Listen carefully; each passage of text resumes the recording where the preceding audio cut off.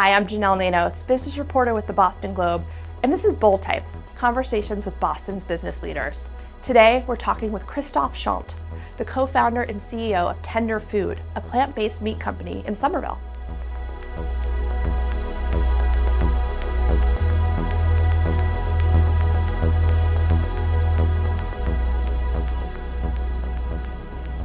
Christophe, thank you so much for having us here today to learn a little bit more about Tender Food and what you've got going on here in Greentown Labs. Talk with me a little bit about what is Tender Food exactly. We're an alternative meat company, we're a food technology company, and our goal is to really create superior quality in alternative meats. Today, you have burgers, sausages, chicken nuggets, but if you look at the global meat market, more than half of it is real cuts of meat. It's a steak, it's a chicken breast, it's a pork chop. And that's what we're going after, is really that next level of quality of texture that's been lacking in alternative meats today. So, your company name is Tender Food.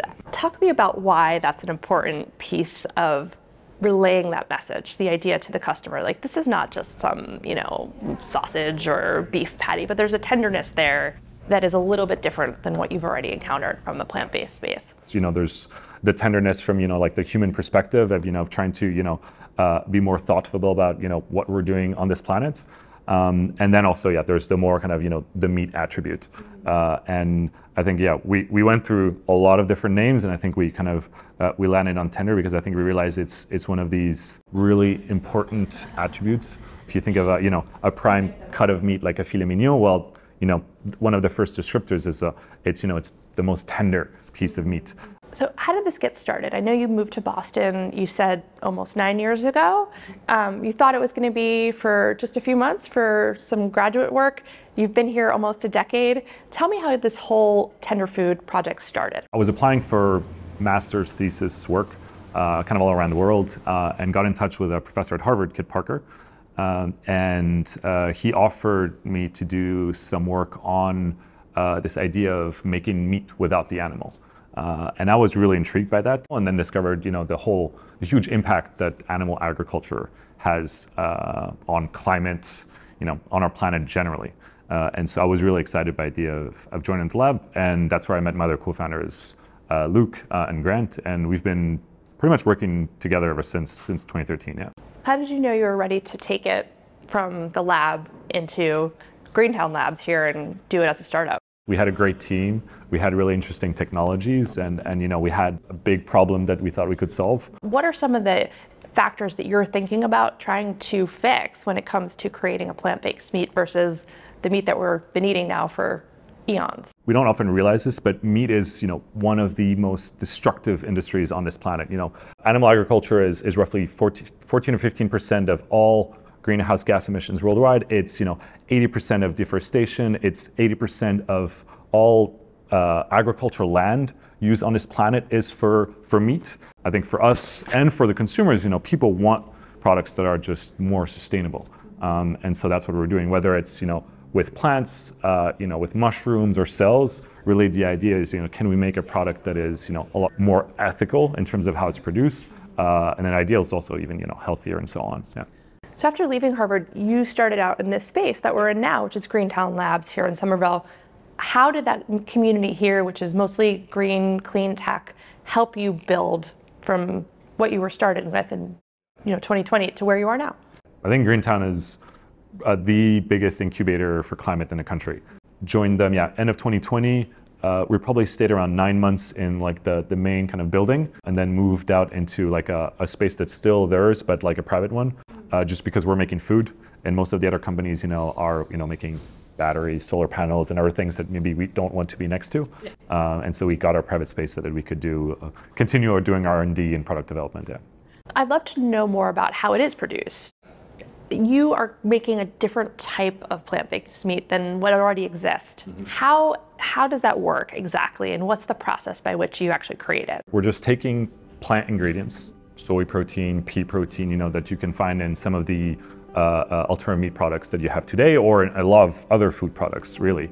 And then we're gonna, process them into the structure that we want. And so in our case, we really want to create that muscle fiber structure that you have in a piece of meat. And so we're gonna take that, it kind of looks like a protein shake, honestly, and then we're gonna spin it into a fiber, and so then assemble that into a full product. Yeah, and then we can add some flavor, some fat to it to create kind of the full sensory experience. Welcome to our offices at Tender, and this is one of my co-founders, Luke McQueen. Hey. Thanks so much for having us come in. It's wonderful to have you. Thanks. So we've been talking a lot about this, plant-based meat, but now we're actually kind of trying to get our heads around it a little bit more. Can you talk us through a little bit more of the process? Here we've got a selection of ingredients. These are beans and rice and oats. They're plant-based protein. And they're great to eat as their own, but sometimes people really like meat too. They like the chew, they like the tear of it, and the succulence. So we can turn these ingredients into meats essentially with all the proteins and nutrients that were in these plants to begin with. So we have a type of technology that's a lot like a cotton candy machine that people may have seen before. And there in a cotton candy machine, you turn sugar into fibers. And here we turn proteins into fibers. There they are. All the fibers, it's high magnification. It's pretty incredible. And there's the original one and the vermicelli. Oh wow. Okay. So this is the vermicelli. That's pulled pork. That's pulled pork. That's the new sample of ours that I just put down. Wow. Yeah, it's hard to tell the difference. Who is your customer? Do you find that your customer is a person who is a vegan, vegetarian, someone who has cut meat out of their diet entirely and looking for that experience? Or are you working with the flexitarian, the person that wants to maybe reduce the amount of consumption that they have on a regular basis of meat, but isn't necessarily going all the way to exclude it from their diet entirely? I'd say flexitarians are a much larger piece of the population, and so all the people that are interested in reducing their meat consumption because of climate, because of the inhumane conditions that animals are grown in, all these different things are things that motivate people, and that we're trying to go after. Long term, the goal is really to sell this to everyone, and if we can create a product that is just better, that's delicious, that's cheaper, that's healthier, I mean, why not? Why would people eat anything else? So thank you for having us in the kitchen. It's my pleasure. Tell me a little bit more about yourself and the restaurant. My name is Chin. I'm one of the co-owners and the chef here at Souse at Bow Market, and then also Souse in downtown Boston. This location is all vegetarian, and we work with a lot of different kind of plant-based meats. We've had the pleasure to work with Tender, and they're just down the street in Greentown Labs. We kind of connected through just the general email here at Bow Market. It's a great community, and they have like an awesome product that is as close to, in my opinion, the best plant-based pulled pork product there is available, and it's only available to us. So what's the feedback been from your customers, knowing that they're the first people to try the product? It's honestly been very overwhelmingly positive. I mean, just been fortunate that they've been into it, but it's been a lot of kind of like trial and error and testing, and I think we have like a really nice combination of flavors. You are. All right, thank you so much. This is amazing. Thank you. All right. Cool. Okay. Should we try it? Yeah, go for it. Okay, let's see.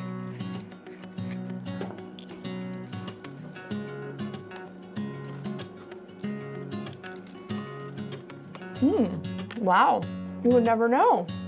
You would never know? Yeah.